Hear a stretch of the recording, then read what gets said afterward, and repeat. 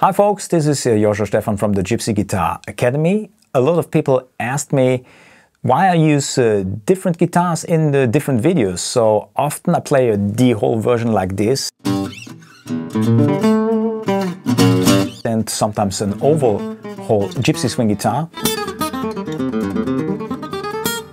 And now we want to tell you what are the differences between these two models. This guitar type is known today as a Django Reinhardt guitar. The original D-hole model was invented and designed by Mario Macaferri in the 30s. And to produce these guitars, he found his business partner in the Selmer company. So the only available gypsy guitar in the 30s was of course the Selmer.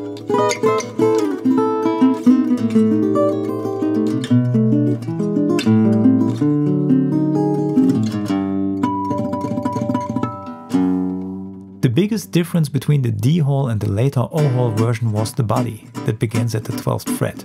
Today's replicas, like mine, are available with the same scale length as the O-hole version.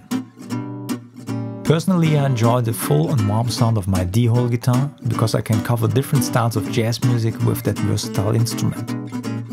Because of that reason, a lot of soloists play in D-hole guitars today.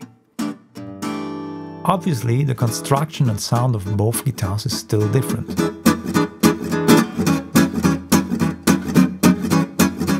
After Mario Macaferri's separation from the Selmer company, they discontinued the D-hole model and produced a new O-hole gypsy guitar. They changed the sound hole to create a louder and more aggressive tone. And because of their knowledge in producing brass instruments, they wanted to adapt this technique to their new guitar design. This time the body started at the 14th fret.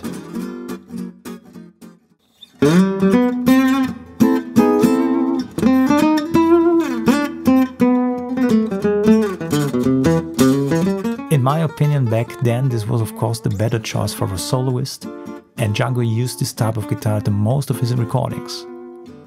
Personally, I think the O-hole guitar sounds a bit more traditional than the D-hole version, so in general it's just a matter of taste.